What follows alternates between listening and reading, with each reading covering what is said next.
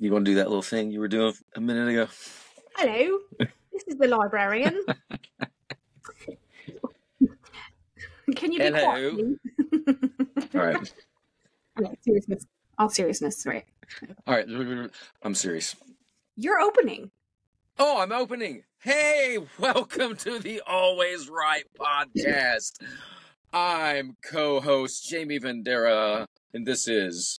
Author Carissa Delay. All right. So we're going to leave all that on there, though, right? Yes, Perfect. absolutely. Because, Sweet. vegan podcast. Yeah.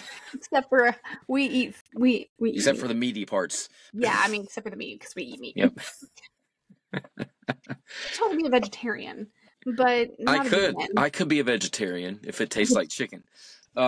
So today we're talking, we've been at this for a while, and we've met a lot of people who have talked about writing books. And, I've been writing my book since high school, and I'm 47 now, and I just, I don't believe in myself. So a lot of people, they want to be a writer, but they say, I'm not a writer. They feel it inside. And that's not true. I don't think I've never met anyone who didn't have a story that they couldn't share. And I was just telling Carissa before we hopped on here, I've inspired so many people that kind of wanted to write a book, but they were in fear.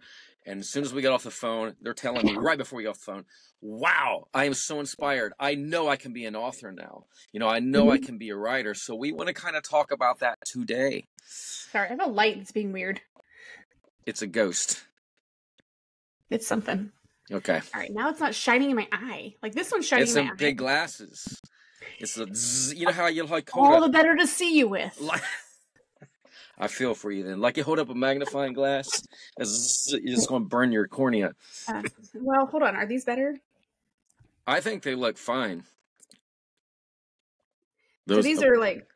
As long... That's up to you. It depends on if the glare gets you. These are my newer prescription ones. So. I can't do prescription because I go through like dozens of these a year. I'm breaking them. I'm losing them. My prescription hasn't changed since like literally third grade until last year.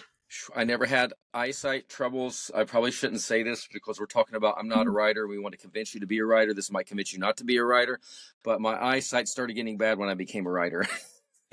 Were you like looking closer at the page and stuff? Or I was always writing on a laptop, and it started when about 15 years ago. I've been writing much longer than that, but when I got into fiction, stay away from fiction. No, I'm teasing you. I was just writing for hours every day, and I'm right up on my laptop. So you were too close to the screen. Yes, and now I even write books on my iPhone. Yeah, that's probably your problem. Don't do that. Don't do that. So let me lean back so I can see it. Okay. So this episode is called I Am Not a Writer Yet. Yes, because here's the thing. You can be a writer with practice. You could say, like, for example, I told my daughters that when I first wrote my first book, I had never aspired to be a writer, but the book was in my head visually, and I needed to get it out on paper. And so my very first book, Crystal Gate, when Rich gave me feedback, and I didn't look at it like, oh my gosh, he tells me I suck. No, he said, these are the things we need to work on. And so I took that as constructive criticism, and I worked on it. And when I wrote Four Rivers, he's like, I can see that you listened. And so now here's what I need you to work on. Well, at least I know he told you that too. Well, he's nicer to you because, way back when we started 711 Press, we used all these pen names. I didn't feel like I could write horror and YA. So for like Siren and Feral, I had this teenage girl named Jamie Lynn Saunders. And I remember writing it. He's like, man, you can tell she's really not a good writer yet. She has a lot of work. I said, well, Rich, what do you want me to pass on to her? Well, she needs to do this, and this. And then we wrote a second book. He's like, wow, that young lady's really improving in this YA fantasy. She's really listened to me. So all those years later, and I mentioned this before, when I said, hey, I'm all of these authors. And he's like, what? He's like, there's no way. I'm like, yes, I just get into the mindset. I'm thinking, how would a teenager write a YA series? How would an 80-year-old man write a fantasy series? How would a woman approach a horror novel? And so you learn, you get better. I don't even consider myself a great writer now. I have a great creative mind, but we have a wonderful team with Rich, for editing and you to read my stuff to make sure everything's on point. But the point is practice. Well, you yeah, know. and learn from your mistakes, which Absolutely. I something made a I lot of them. learned that Stanford, there's a lady who did research about the mind. And a lot of times they will teach this now in a college setting that don't look at it like you cannot learn physics. Don't look at it like you can't learn mathematics. Don't look at it like you can't learn to do something, because they have found that if someone makes a mistake, takes their mistake and learns from their mistake and keeps using that mistake as like a building block, your brain actually will start to learn how to correct itself. It's almost like a muscle memory. Your brain will literally build the building blocks on how to do something. So with that said, when you do the opposite and you give up, your brain's like, oh, we're giving up. So it's not even going to try to course correct and learn how to do something. So same thing with writing. You are not a writer yet. So take that yet and learn where you made mistakes. Write something out. Have someone read it and give you honest feedback. That's the hard part, is hearing your honest feedback and knowing that maybe you have to do something change wise. You have to be humble enough to change what you did and correct it. Yeah, you can't be married to your wording. I mean, I was Well, in the we've said beginning. that. Yeah, don't be married to what you wrote down. Yeah, You know. and God love Rich Dalglish, but man, I wanted to kill him the first time he edited one Hmm. of my books. I'm sure Hmm. you might have felt the same way. I didn't But want to. I didn't want to take him out. I oh, I did did. want. I So don't want to take him out. I did want to fire him in a moment, but no. And it was, and that's the thing. I knew that I wasn't a writer, so you have to come to reality that you are not a bestseller with your first draft. Your first book may be a bestseller, but your first draft is not. If you're, it's. I mean, that would be. I'd have to look that up to see if anybody ever had their first draft become a bestseller, because there has to be edits, there has to be changes. No one comes out of the womb knowing how to write efficiently. yeah, and you're too into the story, and it may be grammatical errors, it may be plot errors that you missed just because you're so into the story. You Mm-hmm. figured people would understand, Mm-hmm. why you left this out. So you definitely need an editor for sure.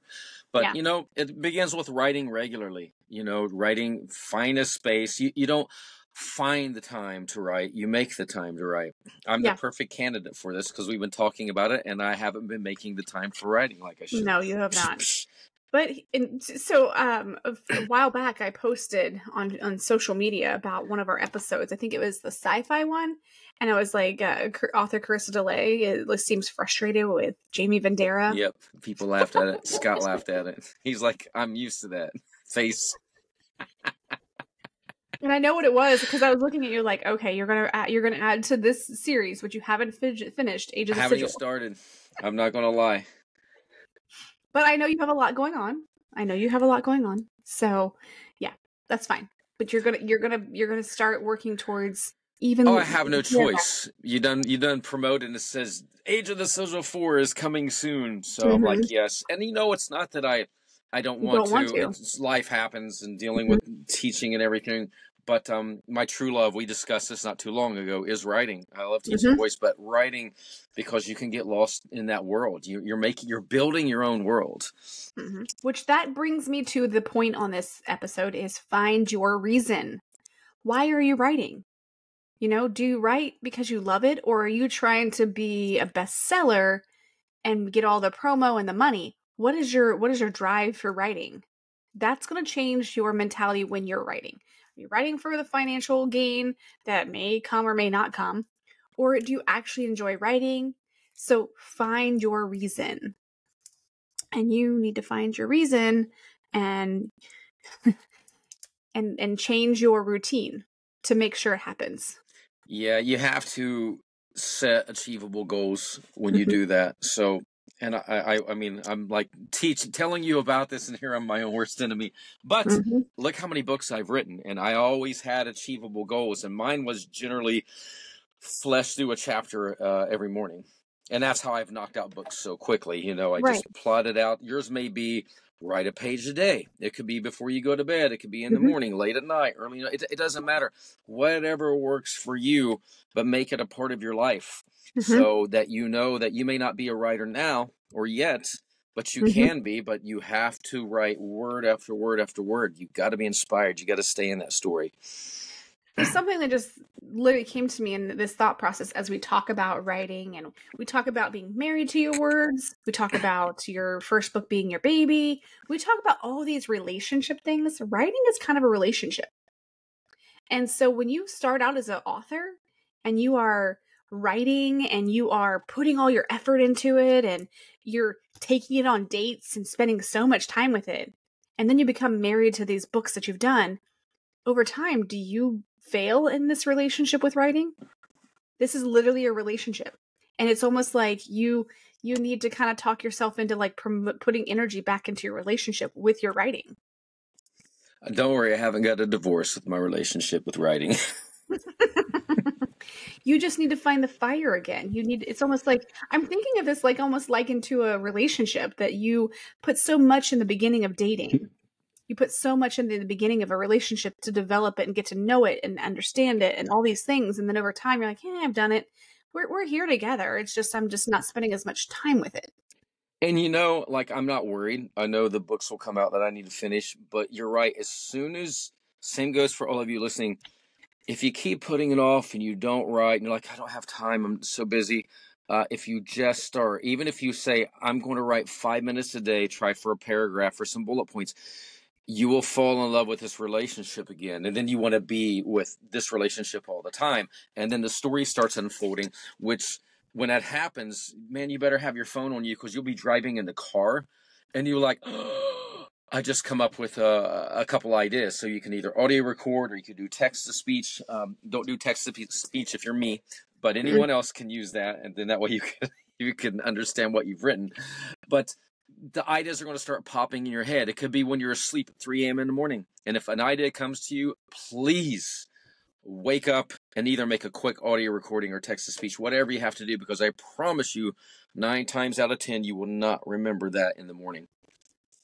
All right. I am marking this down. March 18th. I hate you right That's now. That's the day that we recorded this. Yes. And so when is Jamie getting started? It is 9:21 Jamie's getting started before the end of April after he finishes all his big stuff he's got to do with Dr. Vox and taxes and goofy things and trying to keep my buddy Jake from trying to plan a trip to Cayman Islands again. Just let me focus. Let me get focused. Yes, he's already said, man, we need to get you back down here.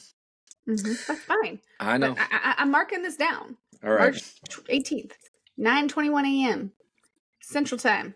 Jamie advises to write daily and fall in love with your writing again. All right. You know what? I said this 14 podcasts ago, but I will start and then reading. The resolution? No, not doing. Yeah. Oh, it's been that long ago, hasn't it? I will finish reading the first 3 ages of the sigil. I've already finished number 1, put all my notes in. So I just need to move on to number 2 and knock it out. Mm-hmm. And then number 3. It's a lot of words. This is a very morbid statement, and I hesitate to say it. You don't believe me? No. It's not that I don't believe you. But I feel like the universe is taking out your animals to say, I'm freeing up your time. It could be. Don't get any more animals. Because I know as many talks as we have. You've had to put down so many animals lately. We are such caregivers, yes. But we don't get to do it. That's what she says. She said, we don't even enjoy life. I'm like if I fly somewhere, it's just for work and it's not for total joy. And I'm like, I love these babies, but I'm like, yes, my hands are tied. Like I said, I got to go here in a minute to take another cat to the vet. Yeah, I got to take another cat to the vet. Your animal, bless your heart. Almost every podcast we film. Yeah, there's something going on with your animals, and I feel like the universe is saying, hey, don't have these with good homes. Like, we won't take them to the animal shelter. I just don't trust anyone. No. You know, if I knew there were loving people for the cats that roam this area, and please, universe, quit letting people drop off their cats right here. Yeah, that's not going to happen. Yep. All right. Squirrels ran by. Yeah. Back to the topic. Create a writing space. Yes. I never did. I don't really need a writing space, but some people like to have a desk and motivational quotes or pictures up around them so that they can write every day. I can write in a car. I can write on my couch, in a chair, in bed. I can write on my iPhone, iPad, computer, whatever works for you. Again, I'm just not personally a person that needs a writing space. Do you have one? When I first did Crystal Gate, my writing space was on my bed after breastfeeding a baby, and then I would just type it out on my iPad. But that was in that moment. Now my children are in their teenage years and older. And so for me, I have my space here. I have an L-shaped desk. I have all my gaming stuff right here. This is like this is my space. This is my creative space per se, with words and playing. And it's just kind of like where my energy is. It's weird because it's in my bedroom, but this is like a corner. It's my little nook. I've tried to change that space and try to write in bed. It just doesn't feel, I feel like it's a desk. I feel like I'm actually at a desk writing. So yeah, my space is here.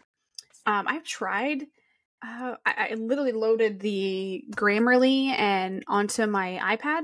So whenever I go to volleyball tournaments and stuff, and I'm sitting there waiting between matches, I could literally just write. And I haven't got to do that yet, but I'm excited to maybe start doing that. And be able to write when I have downtime. But I also get distracted because I love the moms on our team that I can just sit there and chill out with. So it's not always conducive to be able to write in that time frame. Understood. But if you do, at least you could say, hey, I got 3 more sentences. So, and that's a lot more than some of you can say right now. But be proud of those 3 sentences. So if you just have that in your mind, you're always a writer. You're an author. Everybody even has if a story. you're not published. So this is something like, and I know you and I've talked about this, everybody has a story. And I know that people have said to you, and you can share that in a minute, things about writing books, but something I know that when people find out I'm a writer and we start talking, people are like, oh yeah, I've always wanted to write a book. I'm like, well, what would you write about? And then they'll tell me, I'm like, so why don't you write it? And I'm like, hey, if you hear someone's story, say you should write a book. And if you're not sure how to start, here's this podcast. And I switched my major to interdisciplinary studies and a focus in religious studies and anthropology. And I tell you what, I love this new class. We had to create a video of ourselves, and then we had, like every other student had to, and there are some awesome students. And of course I put in there that I'm an author and, things like that. We have a podcast, but there are so many people that were like, oh my gosh, I've always wanted to write a book. And I'm like, here's our podcast. Go on there. Let us help you. Because, sometimes it's overwhelming. Where do I start? You start with writing your words down. That's what you do. You start with writing your word. Tell your stories if you're telling someone your story. Then fine tune it. Don't try to write it as if it's perfect the first go round. And I think that's what can be overwhelming. What about you? Do you think that can be overwhelming when people think they have to get it out perfectly? Yeah, but you know what? That's what happened with me with Raise Your Voice. I was over-examining every paragraph. I was worried about the cover, about editing. People, the best thing I can tell you is let it go. Word vomit. Just write it. Don't worry about sentence structure. Don't worry if it's not connected. Just get every word in your mind out into your document on paper, whatever you're doing. And then you can go back and edit it later. But if you get in the middle of that creative flow, you're not. You're like, oh my gosh, I've been working at this for 3 months. I've only got 14 pages.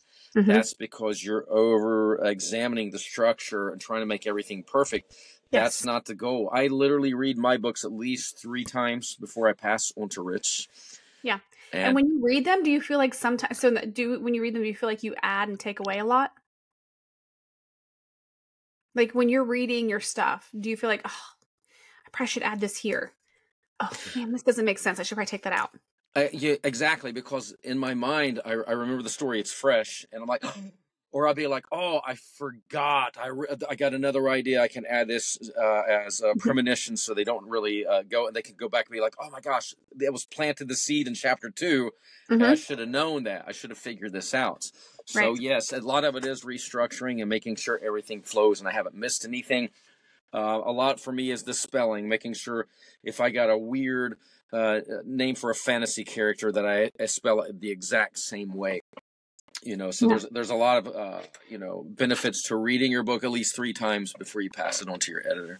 Yeah, and that's something that that we've touched a little bit. Like you need to set those goals. Like I need to get this out while it's fresh, because I'm gonna tell you right now, it'll be 5:00 in the afternoon, and I'm like, oh, this would be a great addition to my story, and I can hear it. The words, whether I'm writing the fiction part or I'm getting ready to write a paper for college. I'm like, how I'm starting it and stuff. I'm like, oh yeah, that's great. I'll totally remember that. No, write it in the moment. even if it's write it on a piece of paper. Like, oh, this is a great part. Set up your story and your goals for writing that if I'm going to write this down, I got to do this tonight or right now. I've got to get this down. So you have to create your words, or not create your words. You need to set up a space on your phone or set up a space on your laptop or in a position where if something comes to you, you can make that promise to yourself you're going to get those words down. Does that make sense? I don't know if that makes sense. Absolutely. Because if you don't, you're going to forget them. So I said like waking up in the middle of the night, writing it down. But don't, and when I say this, when you write it, so say you're writing gibberish, you have a sentence and you're like, okay, I'm going to write myself some really quick cliff notes. Like I would, in the beginning, would call Dylan before I had like a recording device. I would say, just write this down, right? Random things like lawyer, alleyway, Frozen. And those would be little clues when I come back to writing that night that I would remember. He's like, I have no idea what this means. But I'm like, just write this down for me because I don't have time to record this. I don't have a way to record this. But when I come back to it, it's fresh. But the problem is if I would wait like 5 days, I'm not going to remember what those cliff notes were. If I wait 5 minutes, I don't remember. So I posted something on Facebook today about that. Like, and it was like, the person was like, hey, the person played the memories and then the actual person, and they're coming to their memories, and the memories like, oh, so did you want to know the dances to all the songs from the 90s? Oh, wait, you wanted the lyrics from the 90s. Oh, you wanted the phone number of Bobby, right? And like all these randomness things of things you would never think you would remember. Oh, your locker code from middle school? Yeah, I got that one. And then it's like, no, I want the password I created 2 minutes ago. And they're like, oh, I don't have that. Yeah. Like, yeah, that's basically how it goes. That's so true. I have, like, even we film on Riverside, and I don't know what's up with this app. I logged on twice today. It made me log on twice. I'm like, really? Why am I not staying logged in? And I had to go into my passwords because, oh, that's it. And I put it in. All right. And then we clicked off because we're checking the volume, and I'll log back in. It's like, nope, got to log in. I was like, what was the password I put in like 2 minutes ago? So, yep. So mine saves mine to my... Mine usually does too. I don't know what is going on. So, all right. Okay, couple other things. You may want to join a writing community. Yes. You know what? Yeah, this is research. There are so many communities, and if you go to Amazon, even books like on Better Grammar. We've posted some books that I used before. I've bought some books on how to write better science fiction. So, do some research. Join Facebook communities that cater to whatever you're writing. Find books and study. Yeah, there's a Facebook community that I joined, and it's nice. And you can join it as a personal page, and you can join it as your author page if you have one set up. But it's aspiring authors, and it literally has people on there like, "Hey, there's my book cover. What do you guys think?" And people give honest feedback. I mean, there are gonna be people on there that give you like, "Oh, it's great." Bless you. And then there'll be the trolls. Mine is so much better than yours. Well, but then you get people that are actually honest and give good feedback that are like, hey, sorry, I'm allergic to you. Yep. We cut out all the other sneezes from all the other podcasts. Yeah.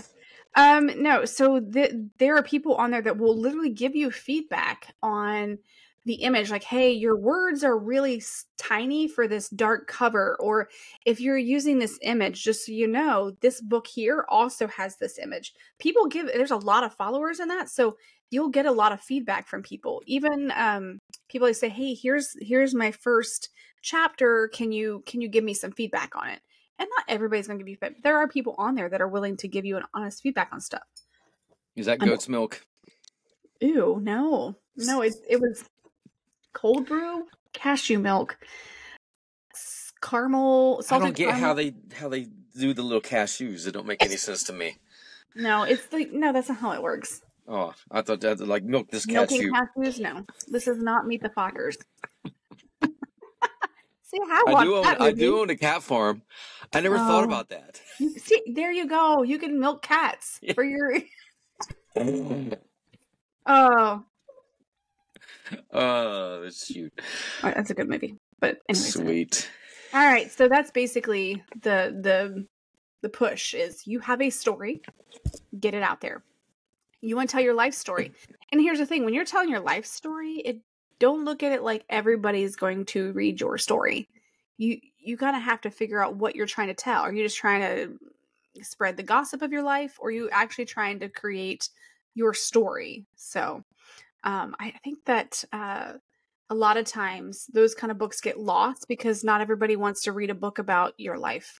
So you have to kind of find what the focus is. Yeah, I mean, if you can find a focus that would help relate to other people. Yeah, it's still your story, but like, But if people are you're like, just, "Oh my God, I experienced the same thing. I went through a horrible divorce. Mhm. I overcome, having this disease." Something that would speak to others. well, and yeah, and even telling like, a lot of people go through trauma. So sometimes it's nice to read that there are other people going through those things, but even when you're deciding a title, find the point. Like if you're a cheer mom, I'm not a cheer mom, but like if you're a cheer mom, you're like, oh, the drama of cheer moms. Like you could almost like have like a whole book of like the things you went through as a cheer mom, or um, being a stylist. Some of the secrets that been told in the salon, would be interesting. People would probably love to read that. Like, oh, you were told this. Then they want to figure out who said it. Secrets of the Stylist. Yes, that would be Yeah. good. Yeah. Tattoo Tales. Yeah. Uninked. I like that. Yeah. So, alrighty. So this was a pretty quick episode, only because this is kind of basic. You got a story? Start writing it down. Believe in yourself. Tell yourself, I'm not. If you don't think you're a writer, say I'm not a writer yet. Yeah, I'm But not a you're writer going to yet, be. but you got to start somewhere. Absolutely. Find your reason and just do it. And listen to our episodes. Listen to the ways that we kind of like went through the process, or send us an email, which goes to send us an email at Yes. what? Oh, I don't know. You tell me.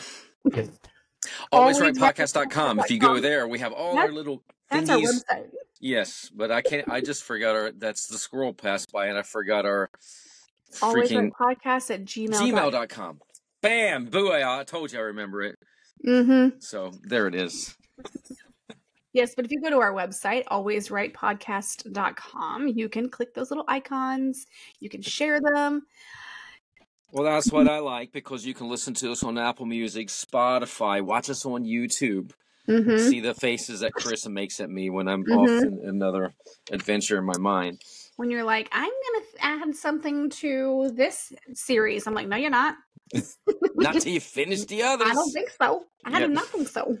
Yeah, a few weeks, I was like, I got an idea for a new book. I dreamed the name of the book. You're like, that's cool. Shelf it. So. Yeah, put a pin in it. Yep. All right. We do want you to put your stories out there. We do want you to write. We do want you to work towards becoming that author. But just keep in mind that the more you start writing, the better you're going to get at it. That doesn't guarantee you're going to be a bestseller. But if you're writing to be a bestseller, maybe you need to reassess why you're writing. Write because you love it. Write because you want to learn to be a better writer. Write because you want to share your story. Whatever the reason is, get it out there and just start writing. Yeah, if you do it from passion, that's where it's going to come. I've seen this in the music industry too. I want to be TikTok famous. I want to be famous. I want to be famous. You better have the passion for writing, for singing, for painting, whatever your creative outlet is. The passion comes first. You must really ask yourself, why do I want this? Is it to express myself, or is it to be TikTok famous? Nothing wrong with that, but you know what? If you come from a point of passion and believing, that's where you will shine as an author. Something that I'm not listening to, I've been reading this past week. I thought I had it here. I printed it off, but maybe it's somewhere else. But something that the Harvard Review put out was about it's kind of like when you're like, I want to be like them. A lot of times people will do a lot of the superficial reenactments. So what they'll do is they will literally do the same thing. But the problem is you need to learn how they're doing it, not what they're doing. So don't completely copy paste. You need to literally learn how they do it, not what they're doing. So don't like try to copy paste yourself and what they look like. Find out how they're thinking, not what they're thinking, how they're thinking. So Yeah, that's why you need to research and study. That's why the writing groups, studying the books, mhm. would be best for you, so you can find your own voice. Yes. All right. So, without further ado, as always, we love that you're listening, and we've already given you all the information where to find us. So, until next time, I'm author Carissa DeLay, and I'm asking you to always write. And this is Author Jamie Vendera, keep writing. all right. Until next time, thanks for listening.